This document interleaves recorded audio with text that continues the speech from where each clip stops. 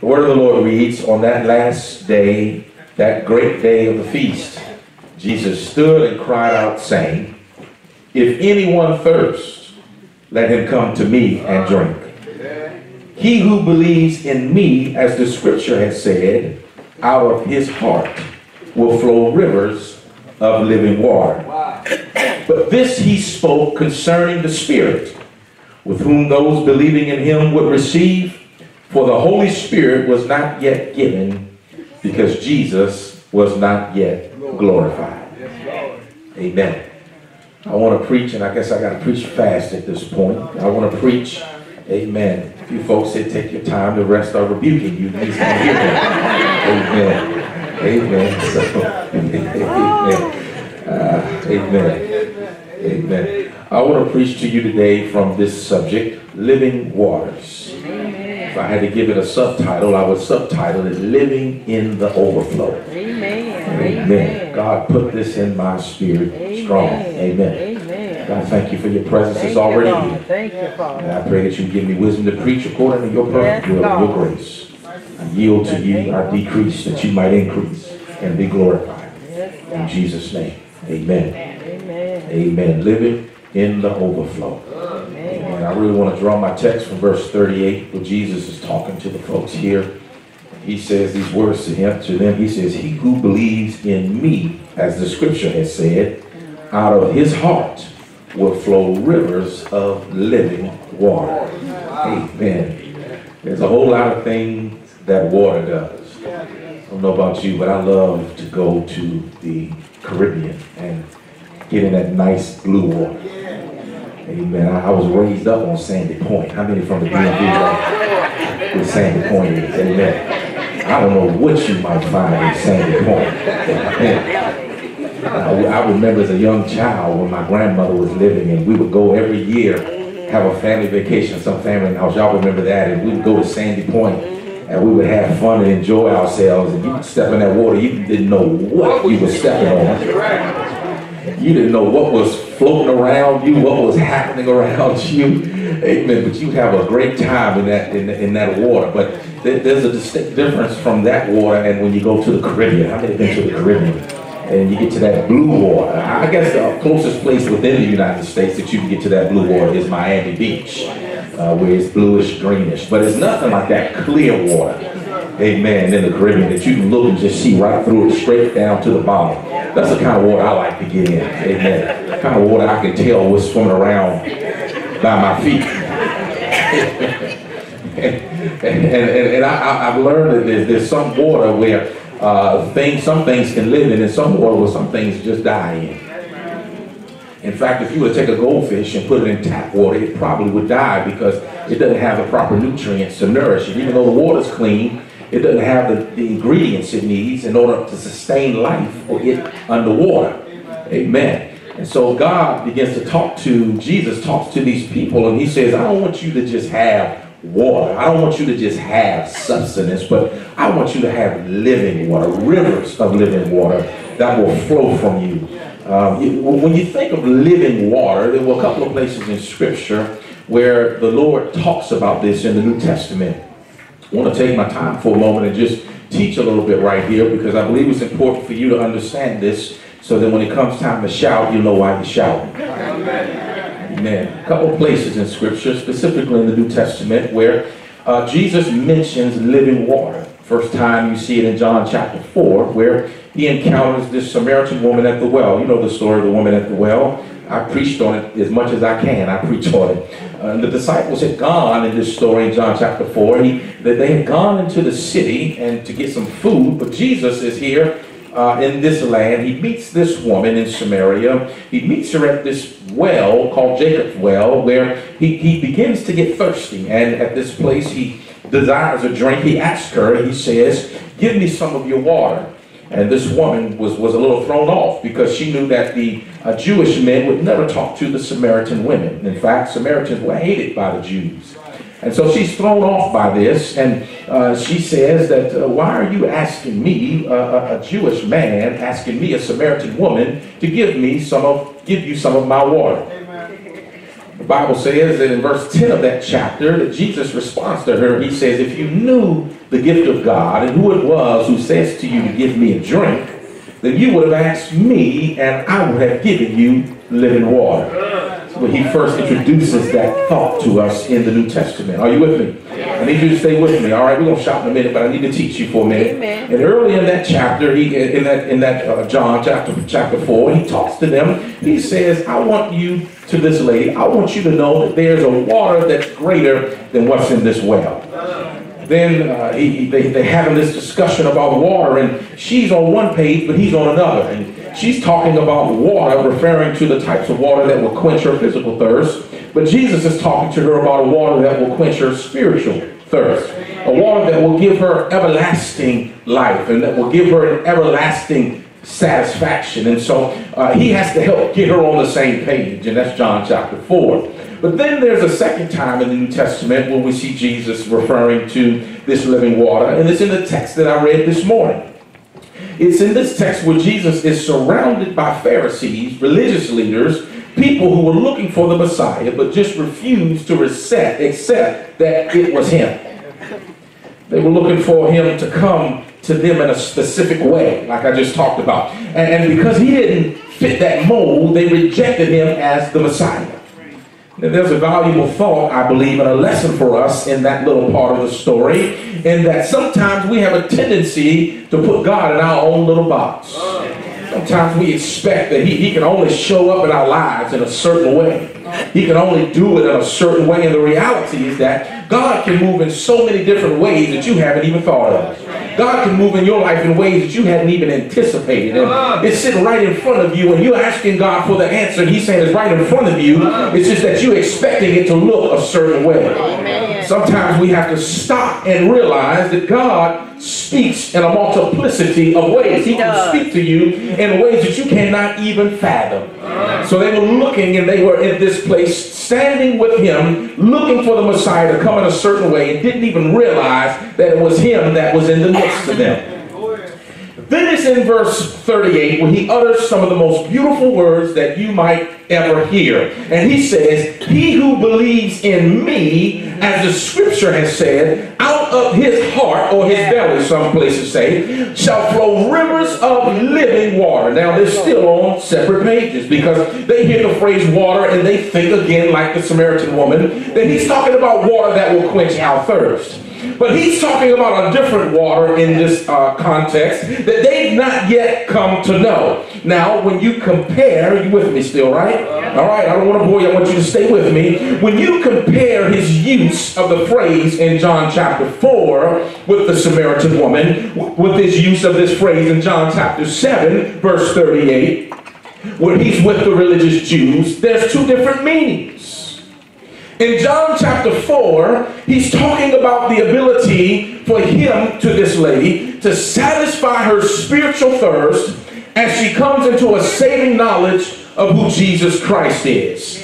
As she comes to know him as her Savior. But in the words of chapter 7, verse 38, he speaks to something that's over and above. You need to catch that right there.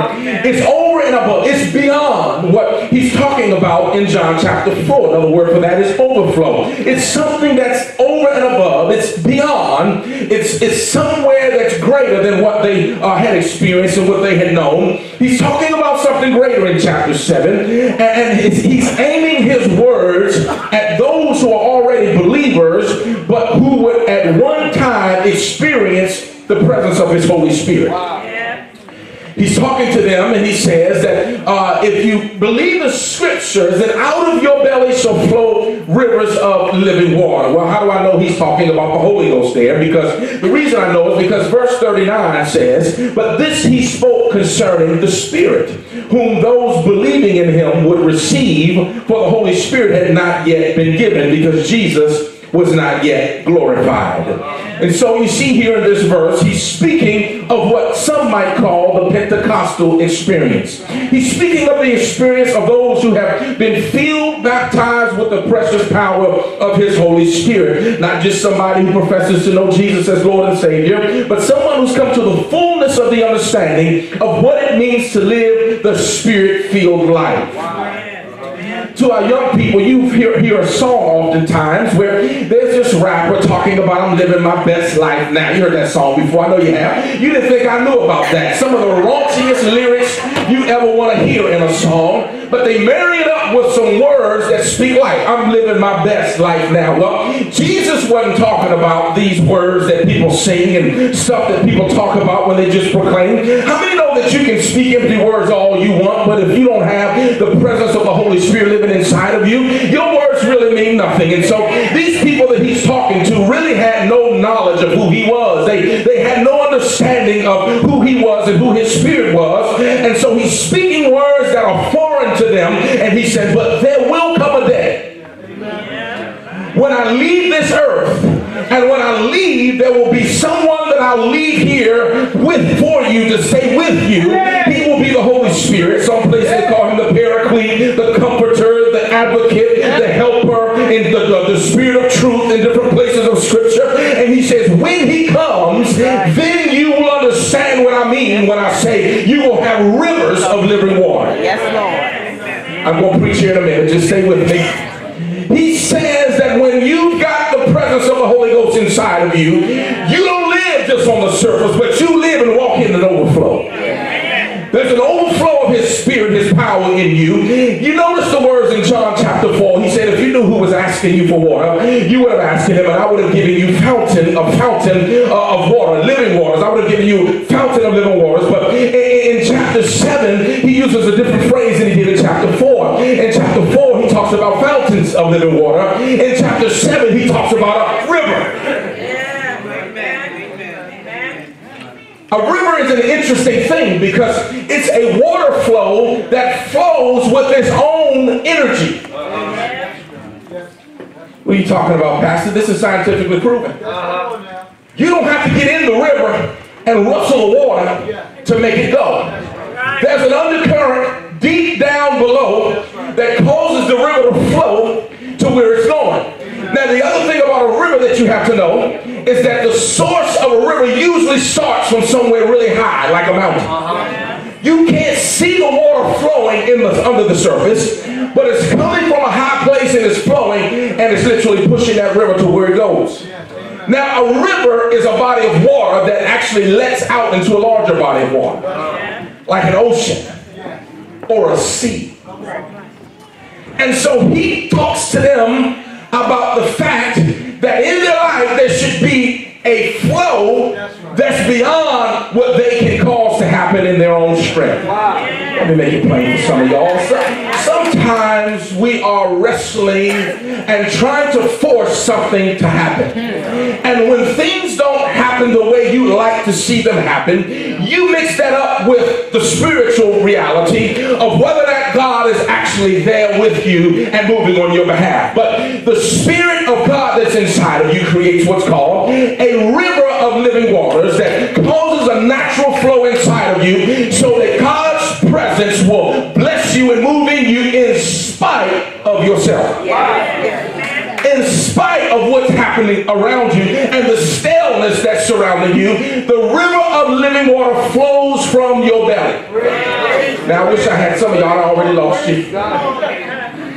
I wish I had time to talk to you about what it means for it to flow from your belly. The belly is the central part of the being. It's the place where most people hold their stress. It's the place where your emotion kind of sits and rides. It's the place you've ever been in a place where you've been tense and frustrated and your stomach gets nauseous and upset. I'm going to preach here in a minute. And you get a little nervous inside and you feel it in the gut, inside the gut of your stomach. In fact, medical technology tells us that most diseases emanate from the gut. Most diseases come from a place where there's unhealthy bacteria somewhere in your gut. There's a special place that God put for the belly. And when he talks about the belly of the believer, he's talking about that central, inmost, deepest place in you where you hold all of your power. I'm going to preach in a minute. Some of you who are in exercise physiology understand and know that no matter how strong your chest chest may be, or your legs may be, or your arms may be, if you've got a weak core. Say amen, First Lady. If you've got a weak core, it really means nothing. And some folk who don't look strong because they don't have large muscles have a strong core. And when they've got a strong core, they're stronger than you think they are. I want to tell you this morning that God says it's out of the core of who you are that rivers of living water will flow. The extremities are the arms and the legs, and sometimes the extremities feel stale and as though there's nothing happening, but you got to know that in the core of who you are, in the core of your spirit, there's rivers of living water that are flowing.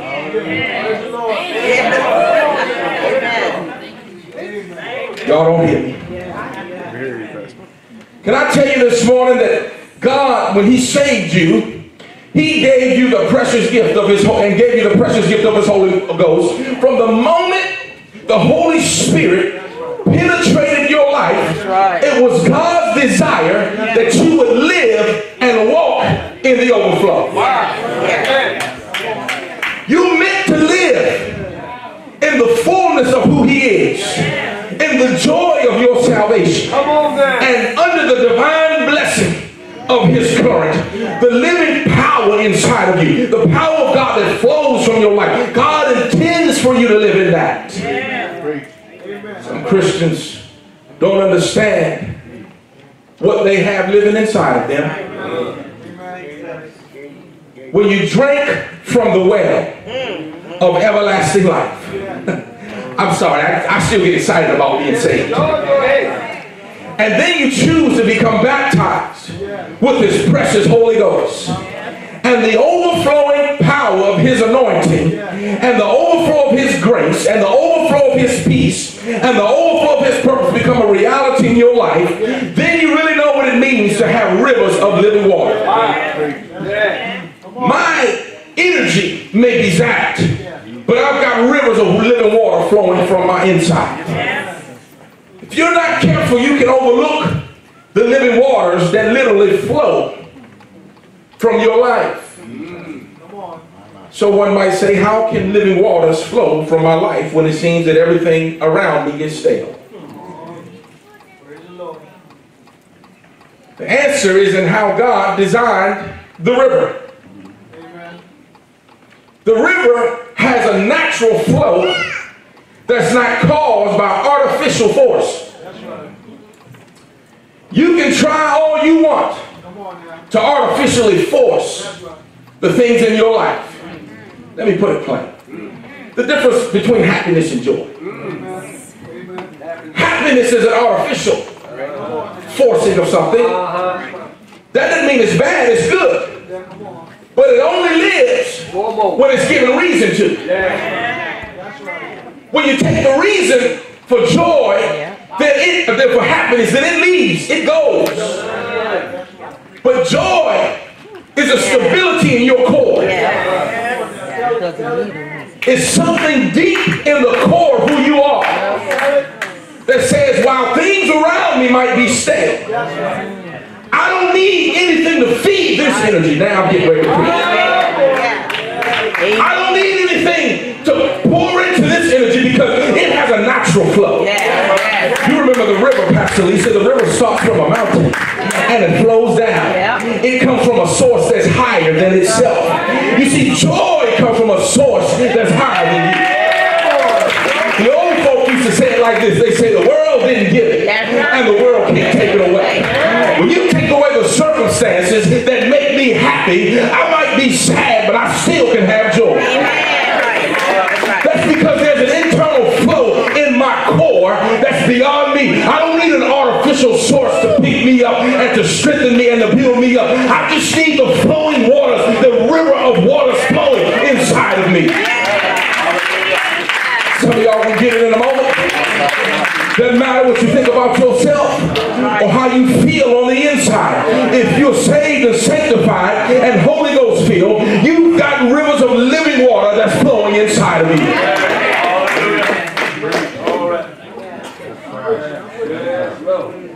I love how the prophet Ezekiel describes the healing waters. In Ezekiel 47, go back and read it when you have time. Ezekiel 47. He says the waters was flowing, listen, from under the threshold of the temple. In other words, there was an overflow. And the depth of the water was measured, hear this, 4 different times he measured it. He wanted to see how deep it was. The first time Ezekiel said he measured it, and it came just to his ankles. Second time he said he measured it, it came up to his knees. Yeah. The third time he went and measured, and it says that it came up to his waist. The next time, go back and read this, he says he measured it. He said it was water that was too deep for me to walk in any longer. It was water that I could not cross without swimming. Now, I don't know about you, but I don't believe God called you to live in ankle-deep water and ankle-deep blessings. I don't believe he called you to live in knee-deep blessings or waist-high blessings. But I believe God called us to swim in the overflow. Amen. He called you to walk in the overflow of his anointing, in the overflow of his blessings. Ezekiel goes on further to say these words. He says this, he says in verse 9, and it shall be, hear this, that every living thing that moves, wherever the river goes, it will live.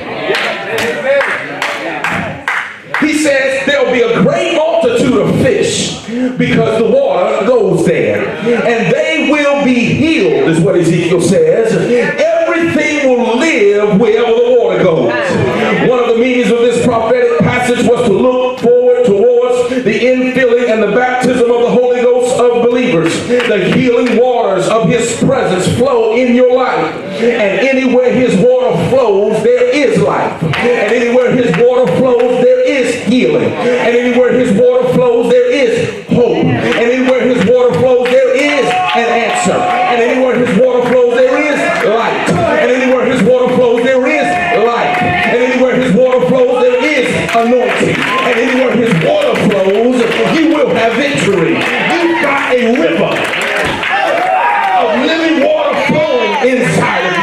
Oh, Satan wants you to believe that you are barren dry land. Well, I want to give you some theological truth this morning, if I can keep it theologically sound. Sometimes you will walk through the wilderness, but while you walk through the wilderness, there's a river inside of you. Y'all can hear that. Because you're too busy asking God why this and why that. God help me through this and help me through that. He says it's okay to walk through the wilderness sometimes. It's okay for the land to be dry sometimes. Because you've got a river inside of you that will never run dry. A well that never dries up.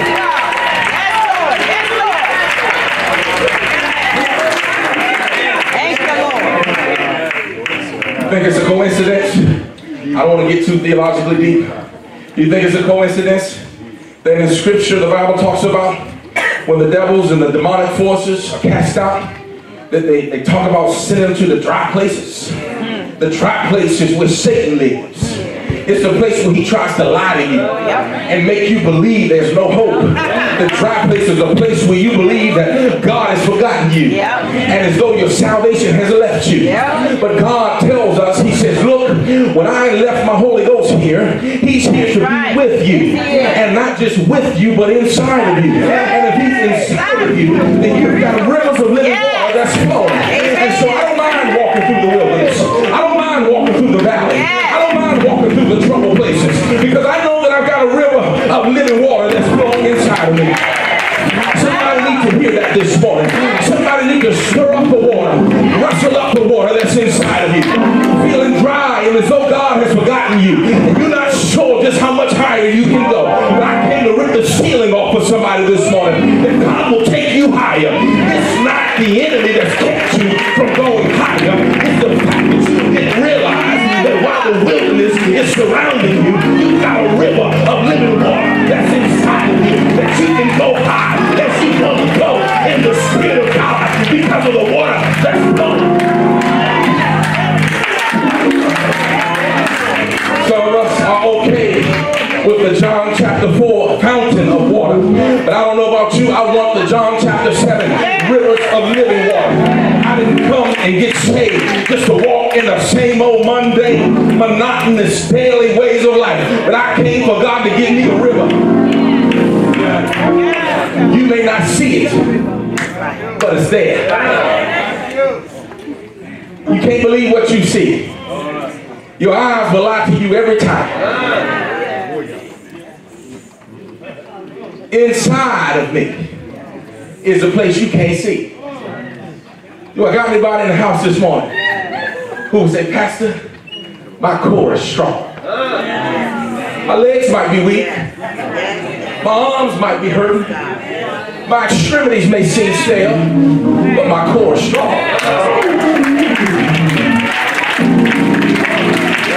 You see, a strong core is what causes you to cry out to Jesus when everything in your life seems to have gone to hell and you don't even know what to do or what to say.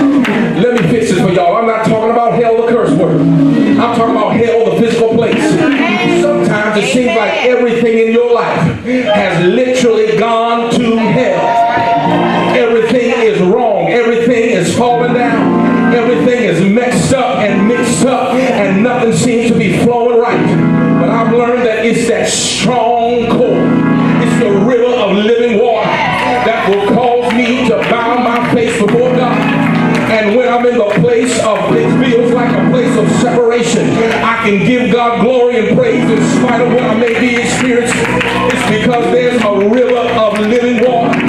That river will cause you to praise when you feel like cussing.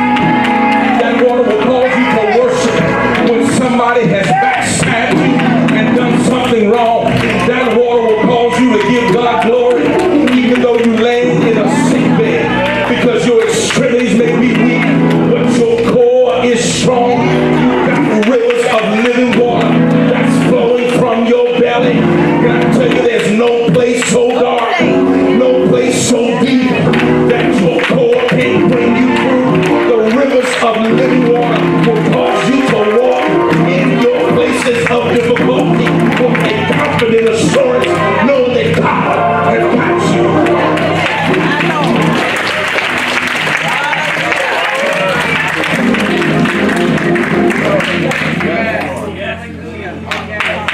Say this quickly, then I'm going to finish.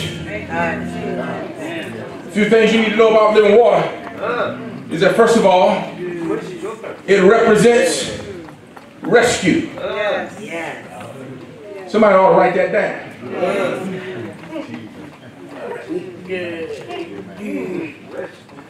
It represents rescue. How many ever needed God to rescue them?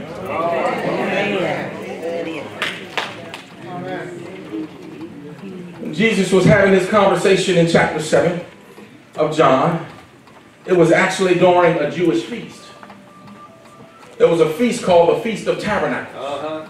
Maybe I've heard that phrase before? That's an Old Testament term. It was a Feast of Tabernacles, and during the Feast of Tabernacles, the priests would always, listen, they would always bring water as a way to observe and remember what God did for them in Exodus chapter 17. Anybody remember Exodus chapter 17? That's when the children of Israel had left Egypt, but now they're in the wilderness and they have no water. They're in a place called Rephidim. And Moses, because the children of Israel began to panic, he calls on God and he says, Lord, you've got to do something. And God begins to speak to Moses, and he says to Moses, I want you to take that staff, that rod that you have in your hand, and he shows Moses a big rock. He says, now stand on this thing, this rock, and I want you to strike this rock. And when you strike this rock with your rod, water will come out. The Bible says in Exodus chapter 17 that while they were in their thirsty place, that God caused water to quench their thirst from the rock.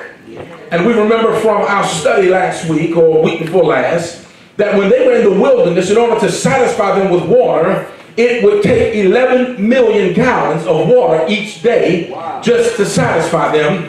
That would be enough to fill a train of tanker cars 1,800 miles long. So in their place of lack, in their place of need, God rescued them. That's the loving thing and the awesome thing about God, is that he knows when you need to be rescued. I want to work with rescue for a minute, because rescue is a place that we all come to sometimes. It may be in your wilderness, it may be on your mountain, but there are times when you come to the place where you need to be rescued. Here's what you need to know about rescue. God's definition of rescue is different than yours. Just because you think you need to be rescued at a given time doesn't mean that God thinks that you need to be rescued at that given time. It's when God says you need to be rescued that he rescues you. And the thing about rescue is a place you come to where God will allow you to build some character and to develop some stuff in you. And so when you first start crying out for rescue, usually God will say, not yet. You begin to question God.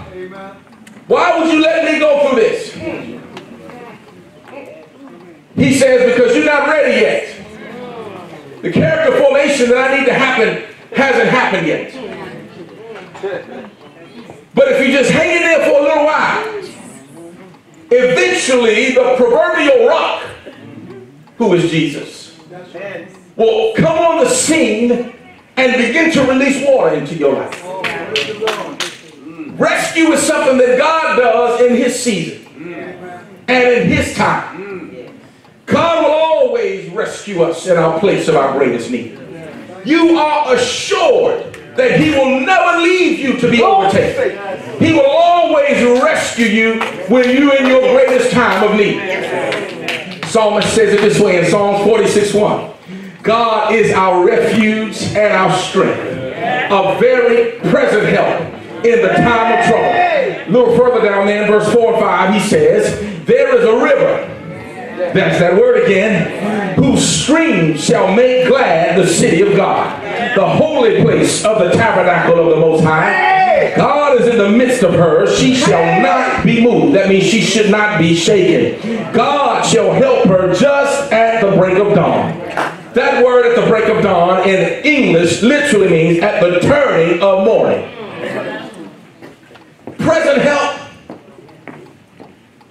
It means he's been found to be reliable. He's been found to be proven. He's a stronghold, and he has been in the past. So you shouldn't fear any calamity that may come upon you. We know that he is a God in the present. Preached on that a couple of Sundays ago. He's a God that is always present with us. He's always there. Nothing in your life catches God by surprise. Nothing that you experience has caught him off guard. He didn't wake up one morning and say, I wish somebody had told me that was going to happen. But everything that happens in your life, he's seen it well before you ever came to this earth. Amen. He already knew that it was going to come to pass. Amen. And when he birthed you from your mother's womb, he birthed you with the ability to stand up under the weight and the pressure of your troubles. Nothing has caught him by surprise, and he always rescues us in our most difficult times. Let me move quickly. The next thing the living water represents is the joy of our salvation. Some say, Pastor, what on earth are you talking about? Some folks are saved, but they have lost the joy of their salvation. Wow. You know, some of the pious, dignified saints, they've forgotten what it took to save them.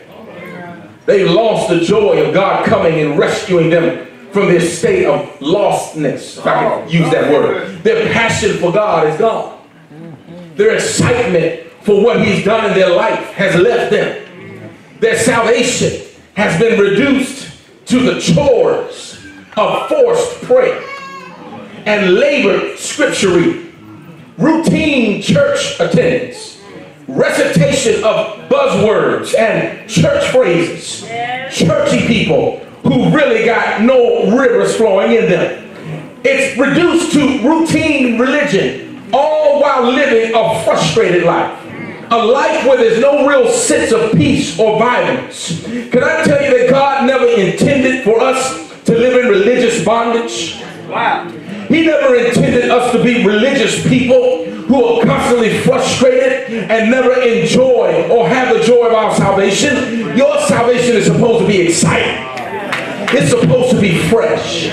It's not supposed to be something that you stereotype of what you see on Sunday morning, but you're supposed to enjoy being saved. Enjoy walking with the Lord. You should walk in His power and His authority of the Holy Ghost, even when you feel dry. Your faith will tell you there's flowing waters inside of you. It's too many saved folk that ain't happy no more, don't have joy anymore. They know how to say churchy stuff, but they're not excited about Jesus. And I think some of it is because some preachers, some of us, have enabled you, because we come and talk to you so much about how to get out of your trouble that we don't talk to you enough about who can get you out of your trouble. I don't know about you, but I never graduate beyond being excited that God saved me. The joy of my salvation. I know what it took to transform my life. I would never be thinking the way that I'm thinking if it wasn't for something supernatural to happen in me. I never want to come to church on Sunday morning. Saturday night would be my playground. Friday night I would be doing everything that I can do. I've only got a desire to come into the house of the Lord and to serve Him, because one day I called out to a student. He released His blood and applied it to my heart and transformed who I am from the inside out, and changed me and changed my affection and what I value and what I love and what I do. He changed my heart. That is the joy of my salvation. Some of y'all have forgotten the power of redemption. Redemption is going to someone who is sold under slavery to sin and buying them back and redeeming them back unto Himself. You've forgotten how much it costs for God to redeem you. You've forgotten what it costs for Him to transform you. Do you know that in you there is no good thing that dwells? If He were to remove His Spirit for one moment, you think you're struggling now. You think things are bad right now. You think that you're frustrated now. If He were to remove His hand from one moment, you would really know what bad is. But because every morning that you wake up, come here, First Lady. Some of y'all still ain't got it. You ain't even excited to be saved. You waiting for me to say something to make you shout. You don't know you should be shouting just because God came and got your ragged behind and saved you right in the midst of your sin. I know that offended some of y'all because y'all don't think you ragged, but the fact is, the Bible says that my salvation without God is as filthy and ratchet, nasty, whatever you want to call it. That's what we are without God. But I love the fact that every morning that I get up, while I may not feel like it, I get up with God's hand. Yes, Lord. On my shoulder. The good hand of God is resting on my shoulder. So everywhere I go, I may not feel saved, but as long as His hand is on me. If He were to remove His hand for one moment, calamity would surround you. But I thank God that He always keeps His hand there. So that when the enemy will come in like a flood and try to come against you, the enemy can only go so far before he sees that strong right hand of God. I'm still in the Bible, don't worry about it. The strong right hand of God. We know that God doesn't really have physical hands. It represents the presence and the touch and the glory of God that surrounds you, that keeps you, that covers you. You know, I see in the spirit realm, the Holy Spirit just surrounds you and keeps you and covers you, so that wherever you go in your life, the good hand of God is upon you and it keeps and strengthens you. Now, some of y'all really knew what was happening in the spiritual realm, and you could see what was going on around you. You would give God glory just because He saved you. You see, for all of us, it was always the Holy Ghost that was surrounding us. It was the filth of this world. It was the darkness of sin. It was demonic forces that was filling this place, that was surrounding us. And we tried as hard as we could to break free from the fortress of sin. But Jesus stepped in one day and He transformed our lives and saved us and evicted the forces of darkness and said, I'm putting my Holy Ghost around you to surround you. That's why I'm joyous, because He's changed who has influence in my life.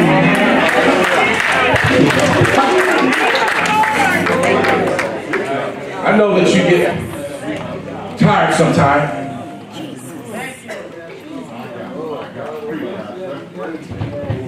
But you know, I've just come to the place, God has to help me every once in a while, Well, you ain't going to take the joy of my salvation. Might not have no money, but I'm saved.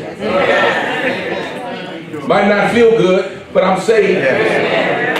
Things might not be going perfect in my life, in my relationship, in my marriage, among my children, but I'm saved. When Jesus cracks the sky, I know that one day I'm going to go and be with him for eternity. Some of us so happy here on this earth that you've forgotten there's an eternal life and an eternal reward. And that you're not living for today, but you're living for tomorrow. And so life doesn't have to always line up the way I think it should. As long as I know that Jesus is with me and his hand is upon me and that I'm saved, I'm sanctified, I'm Holy Ghost filled, that I've got joy that you can never take away. I might not always be happy, but the joy is always there. You can bring what you want. You can bring what the old folks say, come hell or high water, but the joy of the Lord is my strength. The joy of the Lord keeps me and shields me and protects me and surrounds me. It's his joy that keeps me singing. It's his joy that keeps me praising. It's his joy that keeps me moving and keeps me walking. It's his joy that covers me. Some of y'all need the spirit of joy again. Because to look at you, some folk will wonder whether or not there's been rivers of living water inside of you. Whether or not the Spirit of God has truly transformed you. I guess what I'm trying to do is to help you to see beyond your own mess and your trouble and your circumstances and to understand the reality of what God has done in your life so that you can have joy despite where you are, despite what you're facing. Thank you, Lord. Thank you, Lord. Thank you, Lord. God never intended us to live in religious bondage. In the feast I talked about, Jesus was in this passage. The priest would literally come and they would bring with them golden pitchers of water. Feast of Tabernacles, go study it. They would bring golden pitchers of water and they would pour it out on the altar as an offering unto the Lord. And they would recite Isaiah 12:3. They would say, therefore with joy you will draw water from the wells of salvation. They were reminded of the day that they were brought from the grips of Egypt. And no matter how old they got, and no matter what possessions God gave them, they always took time to remember where God had brought them from. It sustained their joy. They celebrated their salvation. They celebrated the saving hand of God. They celebrated where God had brought them from hard slavery in Egypt and the barren wilderness where they had no food and no water, yet God always provided. They celebrated when he brought them to the land of promise where the enemies were inhabiting the land, but God gave them grace and strength to evict their enemies. They celebrated everything that God had done for them. Can I tell you that God wants you to celebrate? He does things for you to celebrate him. He inhabits the praises of his people. He doesn't just deliver you for you to say, oh, thank you, Jesus, and keep walking down the road. But every once in a while in your life, spiritually, you need to stop and build an altar and give God glory and praise and celebrate who he is. They use the feast as a way to celebrate the goodness of God. Psalm 16:11 says, in your presence there's fullness of joy. And at your right hand there are pleasures forevermore. The final thought I want to leave with you this morning, I'll take from the title of my message, is that living waters represent living your life in the overflow. One of the most beautiful things about your salvation is that God intended you to live in abundance. I came that you might have life and have life more abundantly. God wants you to live in the maximum flow of his blessing. He wants you to walk and enjoy the fullness of life, greater than anything that you ever imagined. Psalm 68:19 says, blessed be the God who daily loads us with benefits, the God of our salvation. Some of us look like we're loaded with trouble, but benefits are nowhere around. But I want you to know this morning, God wants you to know that daily God loads you with blessing. He loads you with benefits. One songwriter put it this way. He says, I am blessed. I am blessed. Every day of my life, I am blessed. When I wake up in the morning until I lay my head to rest, I am blessed. I am blessed. The prophet Joel said it this way in Joel 2:24. He says, the threshing floors shall be full of grain, and the vats shall overflow with wine and with oil. Now the thing about overflow and the blessings of God is it involves intentionality. You have to be intentional about walking in the blessings of God. You see, blessings honor and respect your declaration. Just as First Lady preached last Sunday, you have to be intentional about walking in his blessings. You've got to know that when you get up and you put your feet on the floor, that you're not walking in the trouble of yesterday, but you're walking in the God who daily loads you with benefits. And sometimes you've got to just speak to yourself and remind yourself that while I went to bed with trouble last night, I refuse to get up and walk in that same trouble today. I'm walking in the blessings that God has given me. I'm blessed in the city. I'm blessed in the field. I'm blessed when I go out. I'm blessed when I come in. Everywhere I go, I'm blessed. You don't feel blessed, but I want to tell you that you are blessed. I know some of y'all don't want to receive it because stuff is going on in your life, but God just sent me this morning to remind you that you are blessed above and beyond what you can think. You got to learn to speak blessings over your life. You got to learn to sing blessings over your life. Pray his blessings over your life. Ponder his blessings in your life. Declare his blessings in your life. Embrace his blessings in your life. Pursue and run after his blessings in your life. Walk with your head up in the blessings he's given you. Live under the fountain of his blessings. I'm just so tired of Satan making the people of God believe that you can't have more. God said if you speak a thing, if you declare a thing, it shall come to pass according to your declaration. I know some people will dub me a faith preacher. Well, I'm not really a faith preacher in that regard, but I'm a preacher who believes that faith works. And that if you begin to speak to your circumstances, and although you've been in a messed up place for a long time, I dare you to begin to get up every morning and begin to speak a different reality than what you went to bed with the night before. And you'll see that blessings will begin to follow you. Blessings will begin to overtake you. You see, some of y'all can't enjoy blessings because you're too busy giving power to your trouble. You're too busy speaking force to your trouble. God said, feel that trouble and speak blessings. And when you speak blessings, you'll see the favor of God begin to overtake you. I like the analogy she used. She said a boomerang. When you begin to speak things, if I can go a little deeper theologically, when you begin to speak a thing, it begins to pull on the heart of God. Why? Because he's a God that responds to faith. And when you speak something, your faith begins to respond. And when faith begins to move, it moves the heart of God. And people begin to move on your behalf. So when you say, God, I believe that you worked this out. I believe you've already fixed it. I believe you've already gone before me. I believe you're going to provide for me. The blessings have got to come and overtake you because you shifted the atmosphere. That's what some of us need. You need an atmospheric shift in your life. The atmosphere of darkness and clouds is surrounding you. You need an atmospheric shift. Go in your house and begin to shift the atmosphere with your declaration. Oh, I know my husband ain't saved, but I'm proclaiming today that he's going to be saved. I know my wife is acting crazy, but I'm proclaiming today that she is going to act straight and rise up. I know my children have just gone crazy, but I'm proclaiming today that they cannot outrun the hand of God. Stop lamenting what's troubling you and speak to what God has said concerning you and change the atmosphere. And when the atmosphere changes, miracles happen. Miracles need an atmosphere to work. They need a certain atmosphere. You can't go into an unbelieving place and expect miracles to happen. But when you bring a couple people together who've got a heart of faith on one accord, it sets an atmosphere for miracles to come into the place.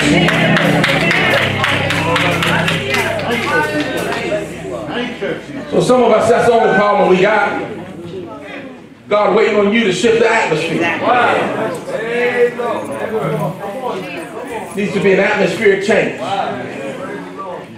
don't know about you, but I refuse to let the enemy, or this world for that matter, define my ceiling. I'm praying with Jabez prayed. Enlarge my borders. I don't speak to that spirit that's oppressed. Yeah, it's a spirit of oppression in the people of God. You're so tired you can't even worship. You're so bogged down you can't even hear what the preacher's saying. Even while I'm preaching, some of y'all are wrestling with other thoughts and stuff going on. I'm speaking to that spirit of oppression right now that's trying to hold you under its thumb. I'm speaking to that spirit and commanding it to flee. You can live what God wants you to be. There's no ceiling, there's no limit that will come to you unless you allow it to. You got to speak that God has given you a limit that's his limit, not the limit the enemy has given you. And you got to change that environment. Refuse to listen to what Satan said. He has no power or authority except you give it to him. And when you give power to what Satan is doing, then he has power. I came to rip the power back from his hands. Somewhere in the scripture called keys. God gave me the keys. I may not have everything going the way I wanted to, but I choose this morning to use my keys to unlock the power of blessing in my life. Somewhere he says, try me, prove me. You're with it. See if I won't open up the windows of heaven and pour you out a blessing that you won't have room enough to receive it. You think God was just wasting his breath? You think he was saying that just to say it? No, he was speaking to people who are oppressed and people who need to hear a word from God. So you need to try him and prove him and see if he won't open up the windows of heaven and pour you out a blessing that you won't have room enough to receive.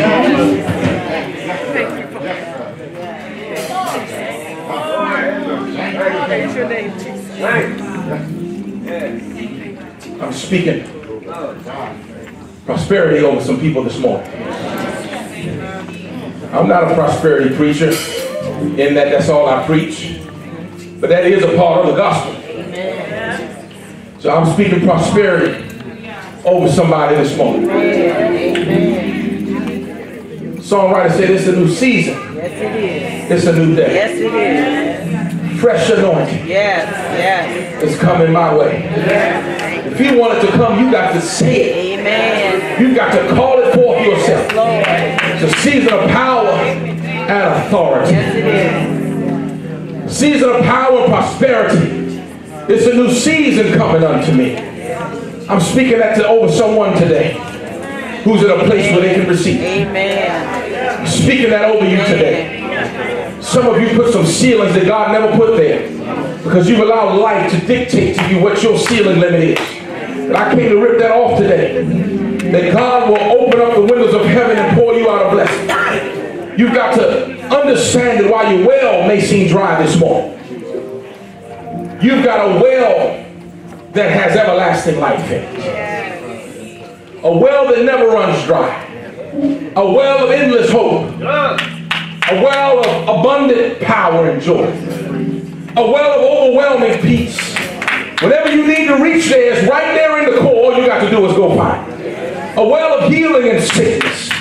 A well of grace for your imperfections. A well of forgiveness for all of your sins. A well of wisdom to answer your every question. A well of restoration for your broken heart. A well of life and secure eternity. God is giving you rivers of living water that flow inside of you. And I would encourage you as you go from this day forward, that despite and no matter where you go in your life, you will always know that no matter what's surrounding you, that you've got a river of living water that's inside of you. And if that river of living water is flowing in you, it will flow from your belly. As I close this morning, I want to tell you something about this river. The Bible says in Ezekiel, as I talked about earlier, that wherever that river went, wherever it flowed, it brought life. It brought blessing. It brought health. That river is not just for you. That river is for everybody that's around you. That river should flow from you. You see, the enemy wants to put a door on your river so that it can't flow no longer. But that's the beauty of overflow. You see, you can try to put a door and shut me up, but there's so much of a river flowing in me that it's going to overflow anything that you put there. And I've learned how to live in that overflow. Sometimes it's not as much as I want, but I learned how to live in that overflow. You've got to learn to walk in that overflow. Everything that river touches has life. My children don't even know it. They might be doing their own thing today, but I released that river. So before long, they got to stand up and line up, get in line. They may not even understand what's happening, but as that river flows in their direction, it causes life to sprout, to begin to live in them. There's no reason anything in your life should die. Spiritually, emotionally, there's no reason. If you have a river of life inside of you, you got to know how to tap into that core of what God has given you, who He's called you to be, so that you can walk in joy and you can begin to proclaim the blessings of God. Blessed be God who daily loads us with benefits. Living in the overflow. With your heads bowed, your eyes closed. God, I come to you this morning and I thank you for your word. I try to articulate what you've put in my heart. God, it's not by my might or my power, but it's by your spirit. So I pray that this word would find a place, a fertile ground in the hearts of your people. That we become people, God, who understand what the rivers of living waters really are in our lives. That we would be a people, God, who understand that we ought to walk with the joy of our salvation. That we be people who understand what it means to live in the overflow. Father, I pray for someone here today who's got dryness all around them. They made the mistake of believing that because they're walking through a wilderness, that the wilderness was inside of them. I pray today that you remind them of the words Jesus spoke in John chapter 7, verse 38, where he says, out of his heart will flow rivers of living water. Remind them today, God, that while the land may be barren around them, there's a river of living water inside of them. That waters them, that shelters them, that shields them, that protects them, rescues them, keeps them. Father, today I pray that you lift the heavy heart. That one that's burdened down, that you would encourage their soul by your grace and by your mercy. Thank you for your grace and mercy. Father, today I pray that if there's someone who doesn't know you in the full pardon of their sins, that Father, they won't leave this place today without giving their heart to Jesus. Someone who hadn't been sanctified and filled and baptized with your precious Holy Ghost, that God, you might move by your grace and your mercy. We thank you. Thank you. We praise you, Father. Yeah. Maybe there's someone here